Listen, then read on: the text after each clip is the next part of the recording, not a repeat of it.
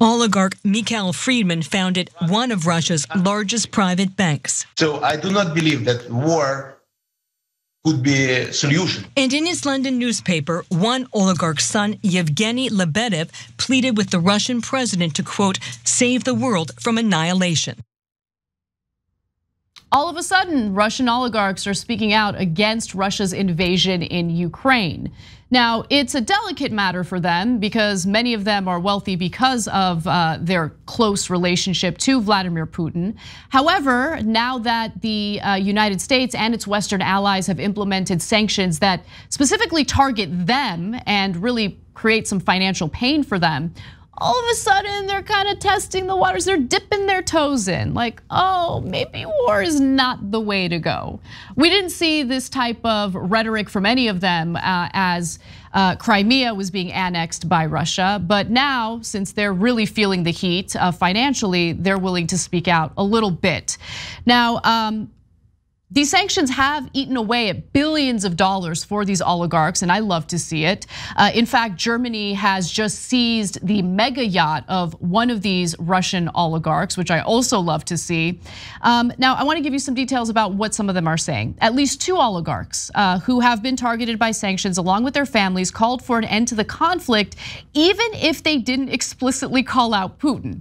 Now, they're terrified of Putin. It doesn't surprise me that they wouldn't call him out by name. But one of them says, peace is very important. That's, of course, Russian billionaire Oleg Deripaska. He said that in a social media post on Telegram. Negotiations need to start as soon as possible. Now, they've already held one round of peace talks, which of course went nowhere, and they're still planning to hold a second session of peace talks, which I hope yield better results. We want this to end as soon as possible. Innocent lives are being lost as a result of this ridiculous and criminal invasion of Ukraine. However, I do want to give you a few more quotes from other Russian oligarchs. One says, I'm deeply attached to Ukrainian and Russian peoples and see the current conflict as a tragedy for them both. This is according to a Ukrainian-born Russian oligarch, Mikhail Fridman, whose Alfa Bank was hit with US sanctions last week. He wrote this in a letter. He continues to write, this crisis will cost lives and damage 2 nations who have been brothers for hundreds of years. While the situation seems frighteningly far off, I can only join those whose fervent desire is for the bloodshed to end. Now, does he want the bloodshed to end because he's genuinely concerned about the bloodshed, or is he worried about the, his financial interests bleeding out?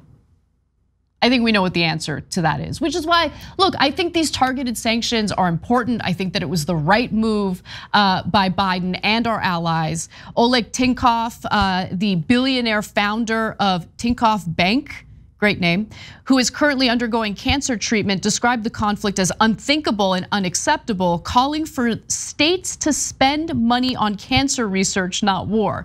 Now, of course, that's an argument that I could agree with 100%. But again, I have to keep reminding people, this isn't because these billionaire Russian oligarchs are concerned about innocent lives being lost. They're concerned about their own financial interests here. Now, what do these sanctions include? We have detailed them on the show for several days now, but just to remind you all, the United States Treasury Department and European allies prohibited individuals from working with the country's central bank. Russians have been banned from the SWIFT system, which is the global financial system. They've also been, the finance ministry, wealth fund. Individuals cannot work with the Russian central bank, finance ministry, or wealth fund. So this is, again, having a huge impact on Russia's economy, a huge impact on the personal wealth for these Russian oligarchs, so much so that they're now willing to speak out a little bit against what Putin is doing with this invasion of Ukraine.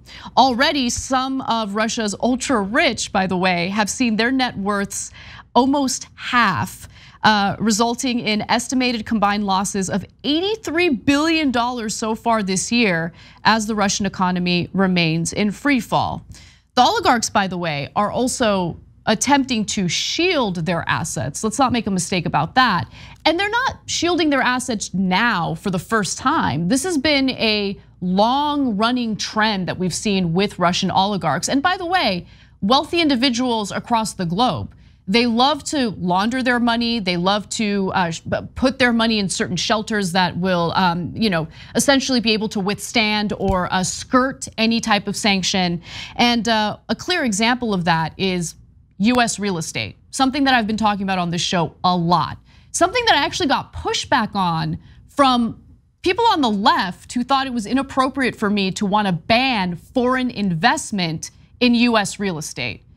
Let me just repeat myself right now, okay? Whether you're on the left or not, you're wrong, okay? If we're having, let's say, a housing crisis in the United States, I don't really think it makes sense for foreigners to, park their money in residential properties because they're trying to skirt sanctions and things like that, okay? I don't care if it's Russian oligarchs, I don't care if it's some wealthy business person in some other country. We need real estate for Americans to live in. Like it's such a dumb idea to allow this to continue happening unchecked. But yes, for a long time, Russian oligarchs have been storing their money in US real estate, both residential and commercial.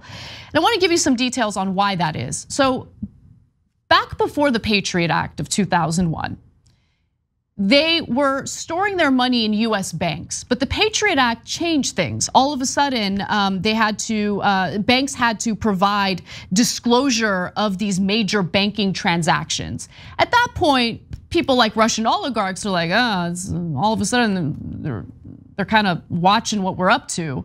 We got to find other shelters, other places to store our money. And what did?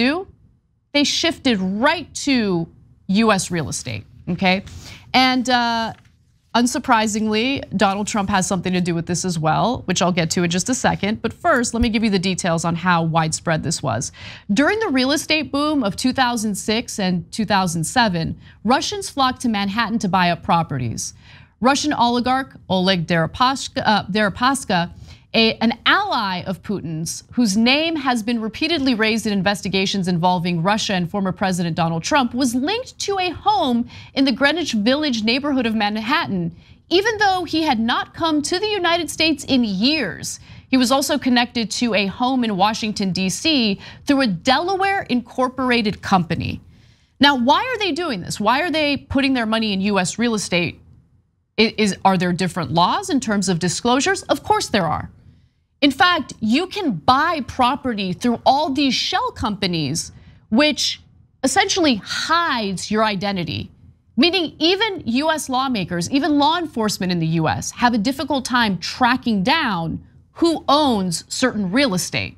It's all this tricky stuff that they can do, right? In 2015, Gabriel Zuckman, the director of the Stone Center on Wealth and Income Inequality at the University of California, Berkeley, estimated that 52% of Russia's wealth was actually held outside of the country. And a 2017 Reuters review found that at least 63 people with Russian passports or addresses had bought at least $98.4 million worth of property in 7 Trump-branded luxury towers in southern Florida. It found at least 703 of the owners of the 2,044 units in the 7 Trump buildings, or about 1/3, were limited liability companies, or LLCs, meaning shell companies, which can mask the identities of property's true owners. So that's the reason why they're doing it. That's the reason why it's taking place. And so the money laundering that happens in US real estate is certainly a problem if you want to ensure that these oligarchs really suffer the consequences of these sanctions. But there is a tiny bit of good news when it comes to these money laundering schemes. Believe it or not, Barack Obama did implement some, not Barack Obama, I'm sorry, Congress, believe it or not, Congress was able to implement some policies that put a stop, or at least it seems like it put a stop to Russians laundering their money in US real estate. In 2020, Congress passed legislation to empower the Treasury Department to stop tax evaders, kleptocrats, terrorists, and other criminals from using anonymous shell companies to hide and launder assets, including those in real estate.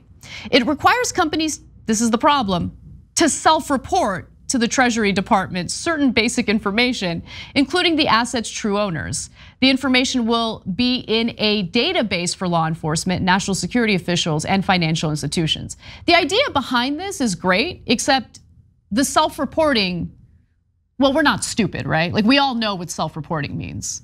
Like we're gonna rely on the honor system when it comes to banks and oligarchs? I mean, Congress knows what it's doing. They know that the self-reporting indicates that this regulation, which they passed, has no teeth. So again, the idea is good. And the way that this is being reported on makes it appear as though, oh no, Russians stopped after Congress passed this in 2020, totally. But how do we know? How do we know if it's reliant on self-reporting? So while I applaud Biden for the sanctions, while I'm happy to see these oligarchs bleed billions and billions of dollars, fact of the matter is these sanctions would have been far more effective if we didn't allow the banking industry, if we didn't allow real estate interests, if we didn't allow the wealthiest people in this country to buy our politicians and buy our elections. It puts everyone at a disadvantage. It undermines our democracy. It puts the average American voter at a massive disadvantage, clearly. And in the case of foreign policy, when we want to implement certain sanctions, it also puts us at a significant disadvantage. Just something to think about as we move forward with this insanely corrupt political system that claims to, be the best democracy in the world, when in reality, it does treat ordinary voters as second-class citizens. It really does. Thanks for watching The Young Turks. Really appreciate it. Another way to show support is through YouTube memberships.